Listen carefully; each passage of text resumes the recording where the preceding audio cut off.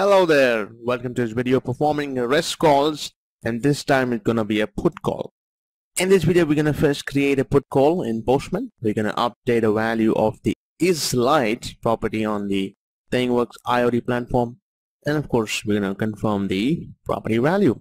Now let's take a look at an actual put call, and before that, this put call is very similar to updating a value of a specific cell using a SQL query. For example, you could say update IoT device 1, which is the table name, which you can equate to the name of the thing, set the name of the property islight, and in a SQL query this would be a column equal to a specific value. Now in a table, a column has multiple values, but in this case the property has only one value. It can hold only one value, so hence we're not narrowing it down to a specific cell because there's only one cell.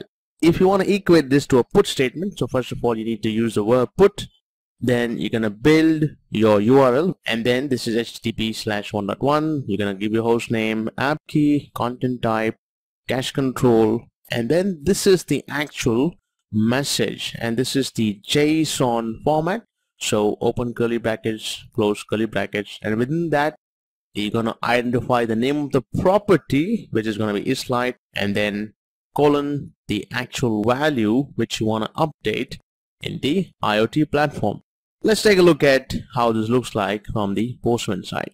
Alright, so I have my Postman up for me, and I already built the put request, and I'm going to walk you through step by step. Alright, the first thing is you want to select the put verb, so go ahead and do that, and then you're going to retain the same URL like the last time, which we used to send a GET request. Now I'm going to go through it one more time. So first thing is your IP address of the ThingWorx IoT platform, then /ThingWorx and /things, which is going to be a constant, then the / actual name of the thing which you created on your IoT platform, and then / properties, which is going to be a constant, and then / the actual name of your property, which is islight. Perfect. Now in the headers you're going to have two headers. One is the app key, and which is going to be the same app key which you used the last time, and then you're going to have a content type which is going to be application JSON. Now what's different from last time is that you're going to have a body message. You're going to have a message which you need to send to the IoT server, and this is going to be in the JSON format. It's going to be open close brackets, and then the name of the property, which is islight, and this has to match this. So the last time the name of the property was isMotion, and this time the name of the property is light. So we're working with two different properties in two different requests, so of course you have to change this as well. And then of course you need to punch in the value which you want to send across to the IoT platform. Alright, let's go ahead and change this value to 111.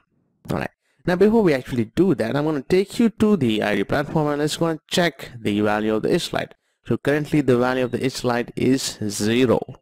Alright, now let's go back to Postman, and now I'm going to send this request. So if you're comfortable with everything, let's go ahead and hit send. So there you go, I hit send, and in just a second you will see that it's completed. So we're looking for the status 200. So when you have a successful message sent, it doesn't really tell you much. When something goes wrong, you have something coming back at you. So if you don't see anything, that's a good thing.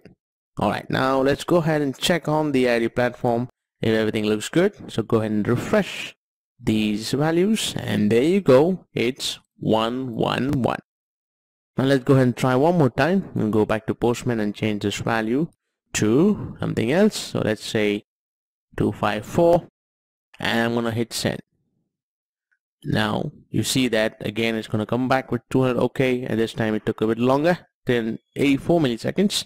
And let's go back to the IoT platform, and I'm gonna hit it refresh, and there you go, it's 254. So voila, it's working, it's great.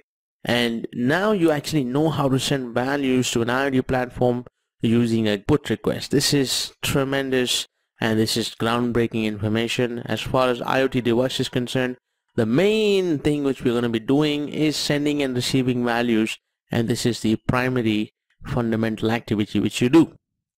So if you know how to do this and build this request, this is going to help you a lot in building an IoT device and an IoT solution.